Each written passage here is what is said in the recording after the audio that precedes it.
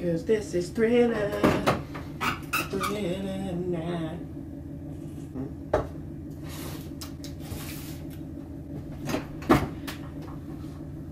Holy shit, I'm weird. Fully retarded.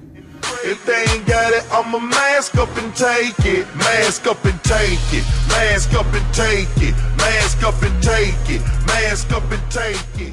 What is going on, ladies and gentlemen? AJ Good here at the House of Masks, and today we have a very special unboxing. No, it is not Slipknot related. I'm sorry. 1000% excited for this. This took a couple people to make happen, and I'm definitely stoked to get down to it. First off, I want to give a big thank you to Douglas Little. As some of you guys may remember, he went to Colorado a while back, and he ended up scoring a lot of cool Distortions pieces. A few of them being some vintage Herbie casts, and he got me one of those, absolutely free of charge. Sent it my way, and then I got to send it of an artist of my choice, and I chose a Mr. Peter Hudgens over at Dark Hand Designs. Super good dude, super good artist, and I knew that he would kill this, and he definitely did. So I had him finish out the Herbie, and that's what we have in the box. Finally got it back, and I am definitely excited to take a look at it. So without further ado, let's go ahead and get on into it. Look at that wrist. Alright, so the version that I went after is actually Buckethead's original Herbie, just at a later time. As you guys know, I already have a vintage copy that looks like his when his was pretty new, but over years of being used at literally hundreds of different shows and probably just shoved into the van that he uses, this thing started to look pretty gross. Me and Douglas and the Mask Hunter all refer to this as like the rotten vegetable version because it's just disgusting looking.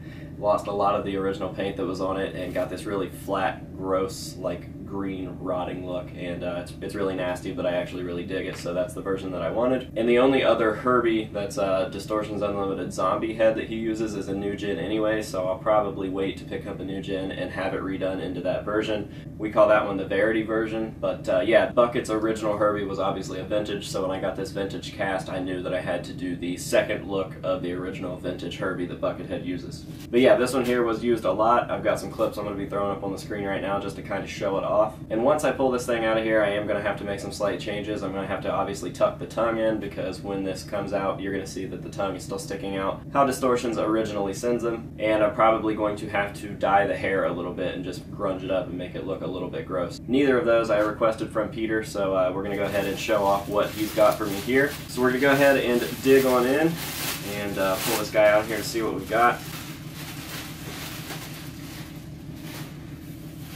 There he is. His hair's all matted down from being in the box, so we'll just have to pull that hair out and probably grunge it up a little bit, but fucking paint job is absolutely flawless. Definitely stoked about that. There's actually a lot of tones going on in that for such a flat paint job, and obviously we'll do some comparing here later. But yeah, 1997 Distortions Unlimited Beheaded Illusions zombie prop. One of my favorite parts of the Buckethead lore. Herbie is just the fucking man, and there's something special about Herbies. I think that anybody that owns one will tell you that. Not to be confused with Herpies, although those are special as well. So huge shout out to Douglas once again. Thank you very much for hooking me up with this guy, and a massive shout out to Peter Hudgens for painting this thing up. I am going to drop both of their information down below. Make sure to go check them out on Instagram. And Douglas also has a YouTube, so I'll throw that down below. But I'm sure that you guys are all subscribed to him already. Right now I'm just going to style this guy out. I'm going to go ahead and tuck his tongue, make sure that the hair looks good, and then I'll give you guys some nice close-up shots of him.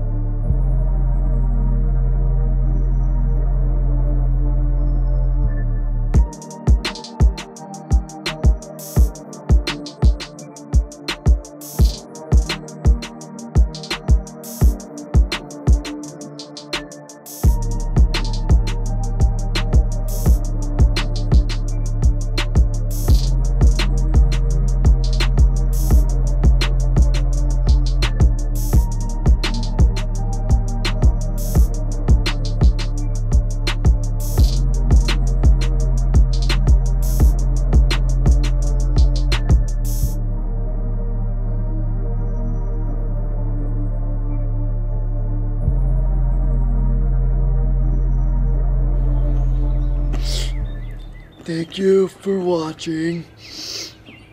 I hope you enjoyed. Bye.